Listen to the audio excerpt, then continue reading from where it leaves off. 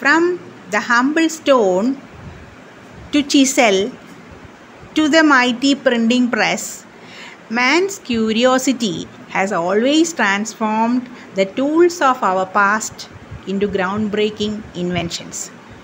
Through trial and error methods, early inventors had discovered that the power of steam could propel mighty locomotives, and thus we have changed the way we travel. By observing the flight of birds, inventors had unlocked the secrets of aerodynamics, leading to the creation of airplanes, thus allowing us to soar our skies. Like a timeless alchemist, man's curiosity has always transformed our mundane tasks to extraordinary products, pushing the boundaries of what is possible.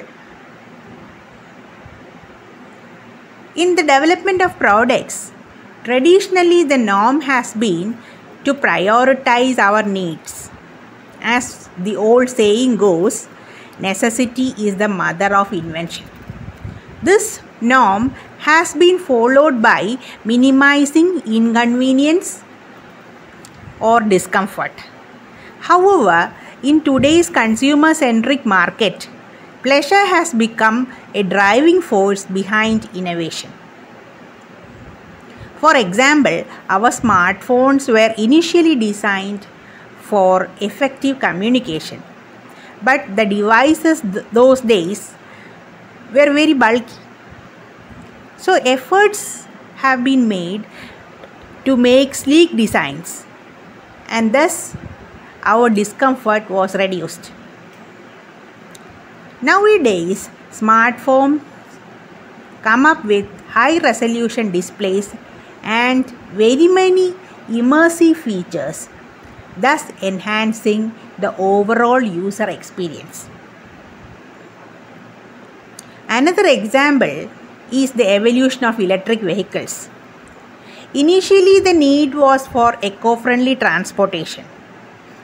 This was followed by efforts to reduce inconvenience from limited range. Now, pleasure has been considered through advancement in sleek designs, faster charging, and very many luxurious features, making electric vehicles enjoyable to use.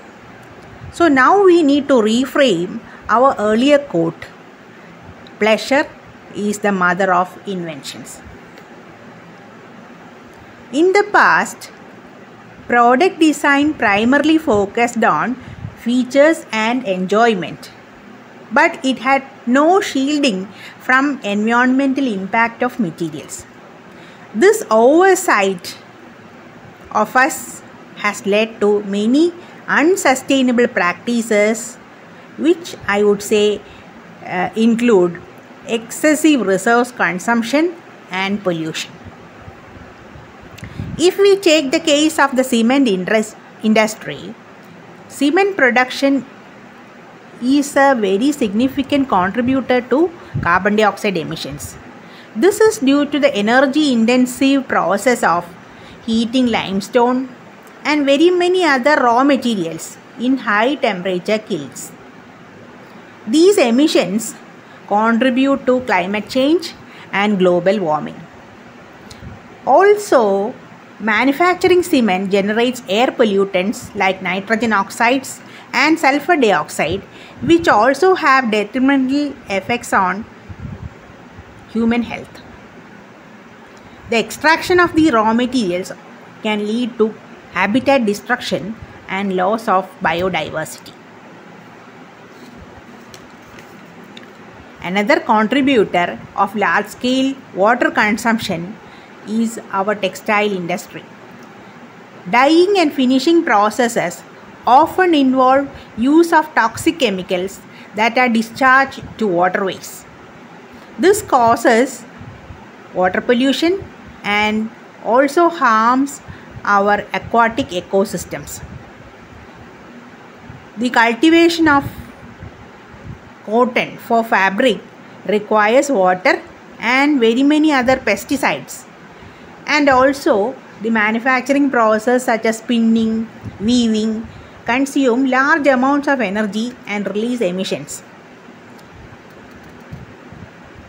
So the textile industry, our fast growing fashion models, leads to excessive waste generation. The textile waste include discarded garments and scraps of fabric, which always end up in landfills, contributing to environmental degradation. We always say solar energy is a renewable and clean source of power. In fact, it produces minimal greenhouse gas emissions. It also helps our planet to combat the climate change. But after its use, the disposal of solar cells presents very many challenges. Solar cells contain hazardous materials such as lead, cadmium and arsenic, which pose risk to human health. Recycling process of solar panel would include components such as glass and metals, where safe handling of materials is required. Also, electronic waste such as semiconductors, transistors, resistors, etc. has to be treated in accordance with local regulation for e-waste disposal. Open LCA, the open source lifecycle assessment software, takes into account the product system and goes through the entire life cycle. It gives valuable insights into identifying hotspots of environmental impact. This allows us to have a proactive approach to redesigning of many materials used in the process, optimize our material processing, and reduce waste generation, thereby implementing sustainable disposal practices. In the last 4 videos, we were designing the product system of a plastic water bottle. We had looked into various raw materials and processing methods. In this video, we will look at the various methods to assess the environmental impact of a product system.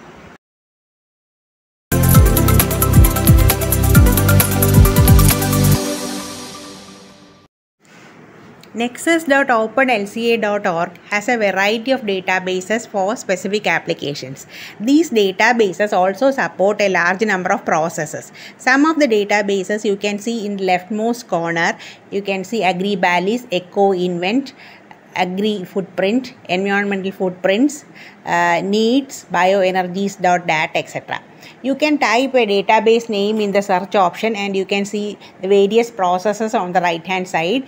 And here when I type EcoInvent, I can see the various processes based on organic chemicals. And you can also type in various other databases name in the search options. Now if I type AgriBally's, which is again a database, it gives the processes based on AgriBally's, which is actually the processes based on agricultural production. Here you can see various processes based on grape early production, integrated variety, conventional variety, like that. So any of the processes you can choose based on your raw materials. So it is actually a PEF database. The location is based on France. Then if I type in EcoInvent now,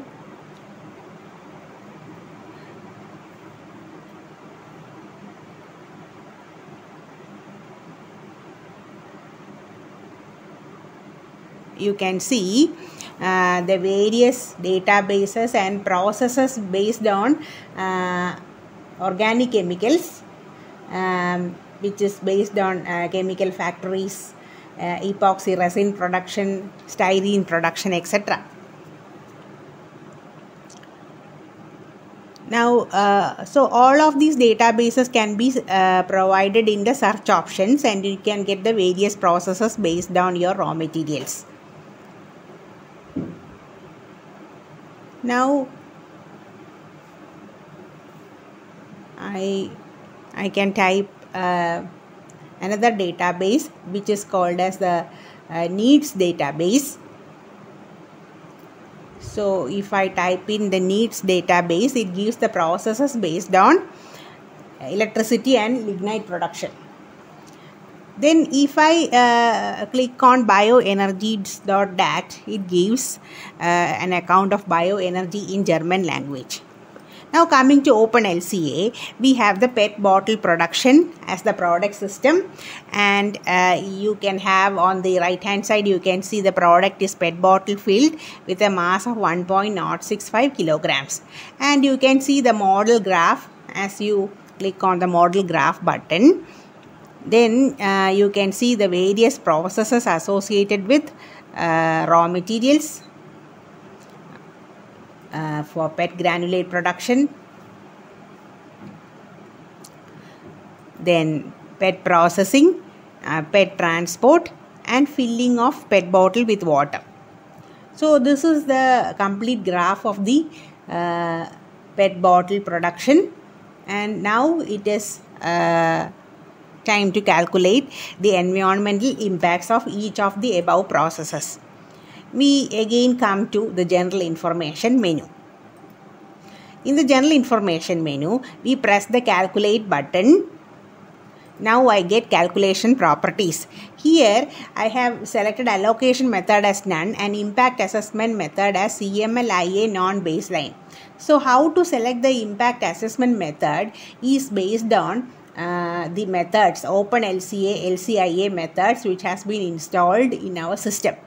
And if I click on the indicators and parameters in the ELCD database, you can see the Open LCA, LCIA method coming in, and this method consists of a large number of impact assessment methods. Here, when I click on the impact assessment methods, you can see the number of methods which are coming, and the first one is the aware method. We will see some of these methods. When we click on the aware method, you can see on the description box, if I click on the aware method, you can see, I click on the aware method, you can see here that in the description it is actually compatible with EcoInvent, AgriBalis, etc. And if I click on the impact categories, you can see that it gives us the water use in your product system. The next method that I will be using is Bees Plus. So we are discussing only the important methods. Bees Plus is actually compatible with EcoInvent, AgriBalis, etc. And you can see the impact categories. In addition to the water use, it also gives an account of ecotoxicity, eutrophication, global warming, then cancer, the amount of cancer associated with cancer particles or pollutants are associated with that, indoor air quality, ozone depletion, smog, etc. That is the Bees Plus. And then the next method comes in is CMLIA baseline. It is compatible with EcoInvent, AgriBalis, etc. And the impact categories, you can see additional impact categories such as abiotic depletion on fossil fuels, then freshwater aquatic ecotoxicity has been taken into account, marine aquatic ecotoxicity, ozone layer depletion has been taken into account. The next method we will see is EF 3.0 method adapted, which is also compatible with EcoInvent. And you can see that in addition to the impact categories, we have human toxicity, that is whether your product system has some toxicity related to cancer, inorganic materials, whether it is used like that. Then the next database I would like to discuss is ILCD 2011 Midpoint Plus. Here the impact categories is particulate matter, which is additionally taken into account. Then water resource depletion, ionizing radiation, land use, climatic change, etc. That is ILCD 2011 midpoint plus.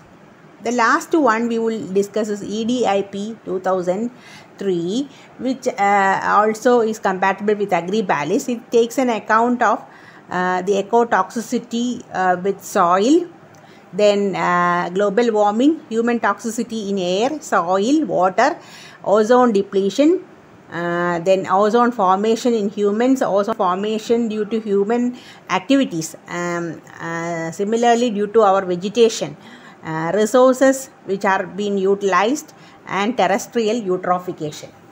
And if you look at the right hand side of these impact categories, the units of all the parameters are also presented. So this is how the impact measurement is done using the various methods. You are watching EdTech tutorials. For more educational content, like, share and subscribe.